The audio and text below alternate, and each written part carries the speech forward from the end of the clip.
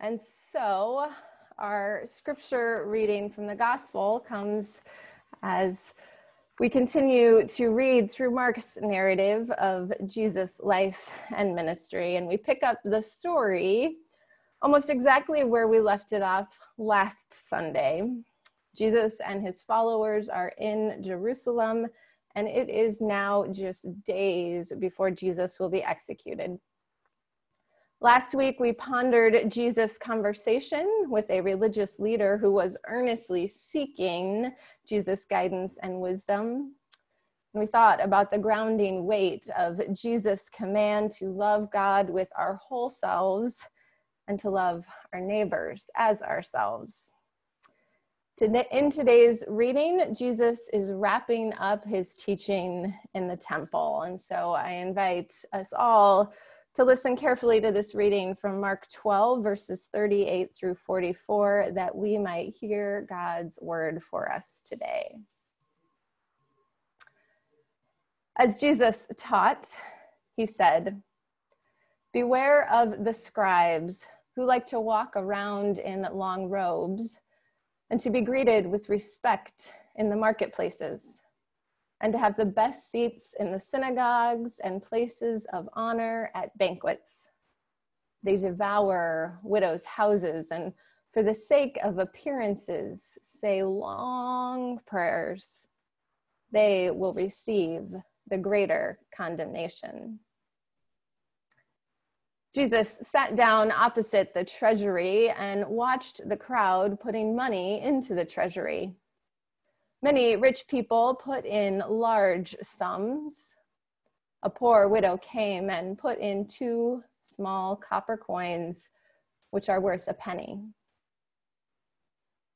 Then Jesus called his disciples and said to them, "Truly, I tell you, this poor widow has put in more than all those who are contributing to the treasury. For all of them have contributed out of their abundance, but she, out of her poverty, has put in everything she had, all she had to live on." May God add understanding and wisdom to this reading of the Holy Word. Please pray with me. May the words of my mouth and the meditations of all our hearts be acceptable to you, O God, our rock and our Redeemer. Amen. So in the midst of these unprecedented times, time moves forward, and we are quickly approaching the end of the church season of Lent. As you all know, throughout Lent, we have been considering the burdensome weights that keep us from God's desires and the grounding weights, which serve as a firm foundation for seeking God's dreams for all. And today, Mark's gospel invites us to consider the weight of our inner connection. We are all part of one interconnected community, the family of God. That community is a gift. It is a gift that we ignore all too often and neglect at our own peril.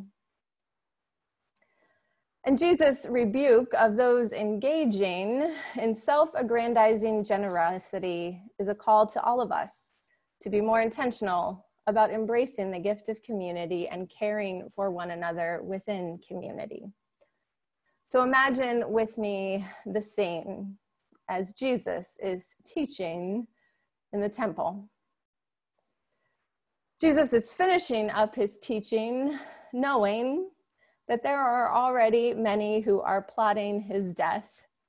And still, he takes the time to offer one final critique of the religious authorities and the powerful elite of his day. Jesus is clear and to the point. Beware of those who go around looking for the praise and recognition of others, but behind the scenes are actually cheating widows, the most vulnerable people out of their homes. After this sharp rebuke, Jesus then turns his attention to an example of the very thing he is condemning happening in real time. He walks over and goes and sits across from the place where people would bring their offerings to support the work of the temple. Envision an offering collection box at the entrance of the church. Jesus sits and simply watches for a bit as the people put their offerings in the collection box. Many rich people bring lots of money, enough that it would be clear to any passerby that they are putting in quite a sum. And then Jesus watches as one poor widow comes and puts in 2 small copper coins worth a penny together. The widow's 2 small copper coins would have been only 1/64 of a laborer's daily wage. Basically nothing. But when Jesus calls the disciples over to point out the situation to them, Jesus makes it clear that the widow gave far more than any of the rich people, because she gave everything and they only gave from their spare change or discretionary income. In the end, it's not about the sum given. Instead, what matters to Jesus and what should matter to us is that we give as a way of embracing God's gift of community and caring for one another within community. All those rich folks giving out of their excess were certainly being generous, and their funds could certainly be put to good use, but they weren't leaning into God's gift of community.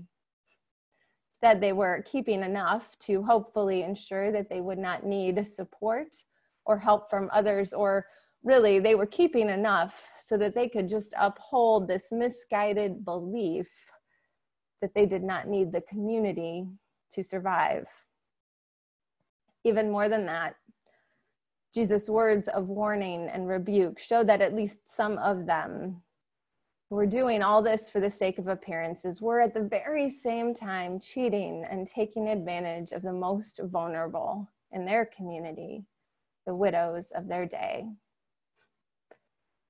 And then in contrast, there is a widow.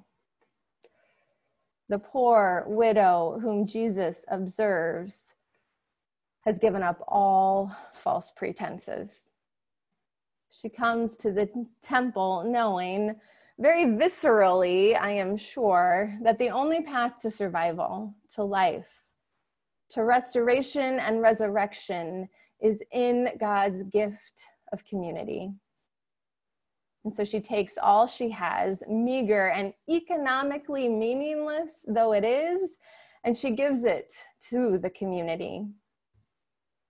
In her gift, she is saying, okay, God, here I am. I know I cannot do this alone. I trust in you. I trust in your gift of community. I give all I have to that community and trust you will care for me through the community. It's heart-wrenching when you think about it. It shouldn't ever be that dire for someone. Never. And yet, century after century after century, the widows keep coming.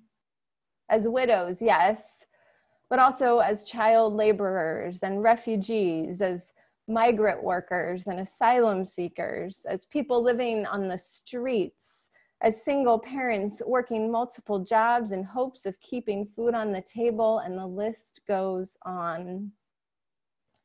Century after century, we humans as a whole seem to prefer the belief that we can and should make it on our own. Generation after generation, we hold ourselves back from fully embracing the gift and responsibility of God's interconnected family. But I wonder if this isn't a moment in which all of that could change. As COVID-19 continues to spread around the globe and we now find ourselves under a safer at home order for the next several weeks, suddenly, as never before, aware that we are deeply interconnected.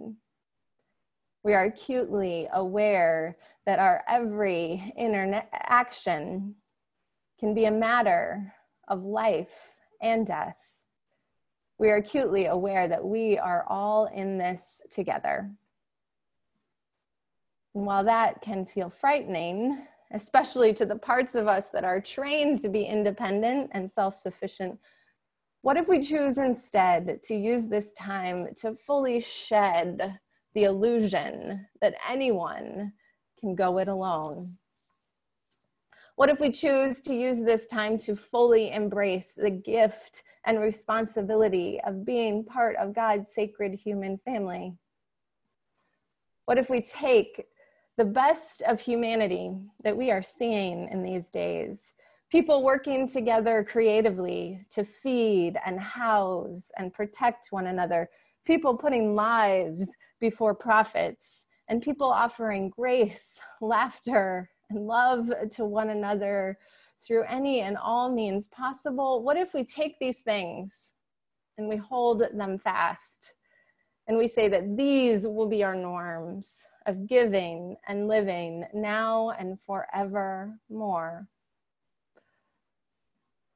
These are examples of God's gift of community at its best. These are stories of humanity embracing that gift and taking seriously what it means to care for one another in community. If we can do it in the midst of pain, suffering, fear, and death, we can do it at all times. We can trust in these ways. We can lean into these ways in which God is present within us and among us.